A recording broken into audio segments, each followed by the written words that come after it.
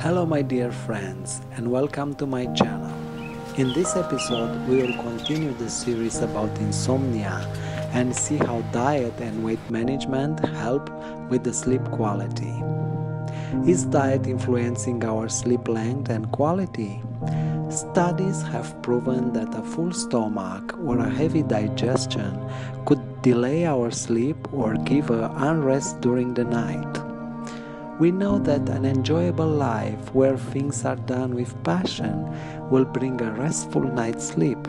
Yet our food, being considered one of life's pleasures, will certainly influence our sleep quality. How should we eat to balance these two body functions, the nutrition and rest? One manifests during the day and the other during the night, the sleep. We know that everything in this life is balanced.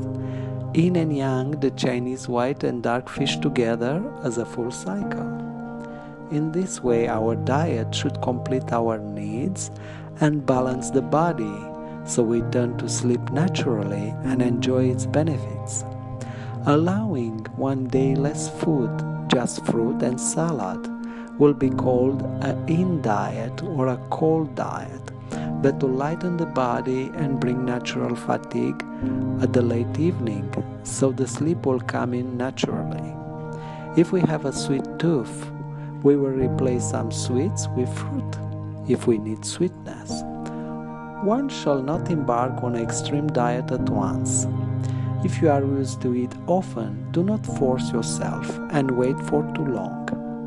Instead, have a fruit, then wait for another 20 minutes and eat.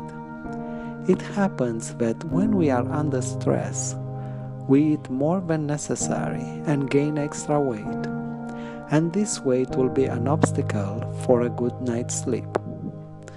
We can deal with it by saving the food, so the food we eat at one day could be ate in 2 or 3 days with the same idea, yin and yang.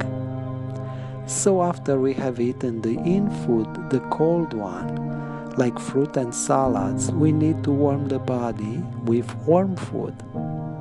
With the yang food, like baked food, meat, fish, eggs, and good carbohydrates, potatoes, noodles, etc. All this being yang, warm food. On a yang day, try also to eat some beans, tofu, or other protein vegetables, with the idea of replacing some of the meat and manage the right body weight. Alternate yin and yang diet will balance our nutrition and simply help regain the good quality sleep. Traveling on the insomnia journey, we also have to make peace with insomnia, but not trying to fight it, but act naturally and embrace a healthy lifestyle, so sleep will also come easily. Total fight against insomnia could be harmful, because also the absence of sleep is sometimes natural and occasionally beneficial. Just be better prepared for the white night and raise the insomnia by finding your sleep as you used to do when you were a child. For this yoga, it's a magnificent friend. In my next video, we will see how yoga helps conquer insomnia.